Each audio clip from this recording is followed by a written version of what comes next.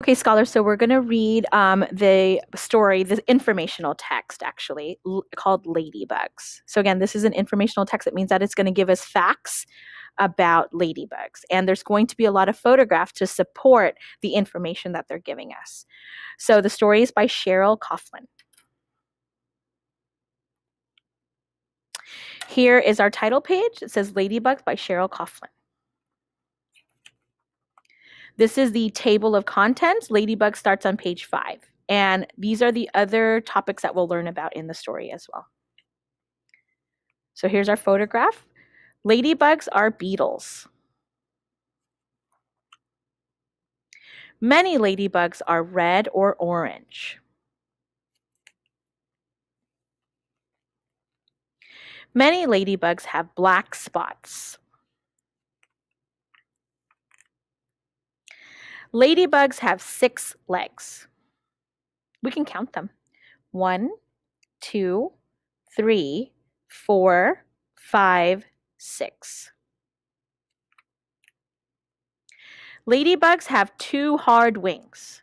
So here, if we take a look at the photograph, there's a label on the photograph. This label says hard wings, and it's helping us understand that these are the 2 hard wings that the ladybug has.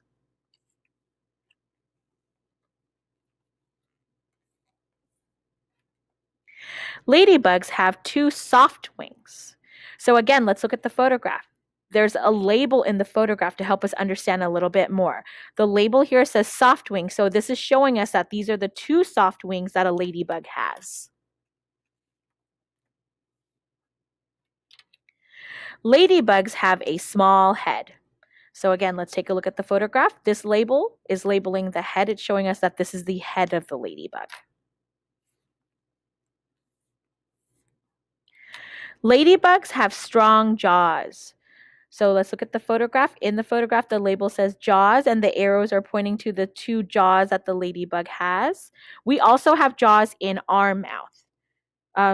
So let's take a couple of minutes and just point to your 2 jaws that you have. Most ladybugs eat other insects. So let's take a look at the photograph. This is the ladybug. This is the insect that he's eating. And this little green insect is called an aphid. See if I can zoom in. There's the aphid right there.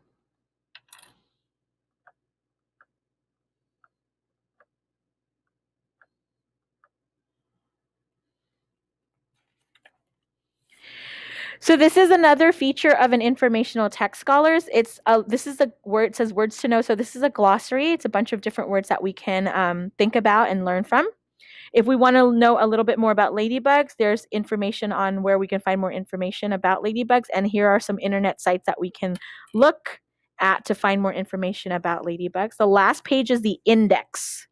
So an index basically gives us information about where we can find certain things in the story. So that's the end of our story, our informational text, Ladybugs by Cheryl Coughlan.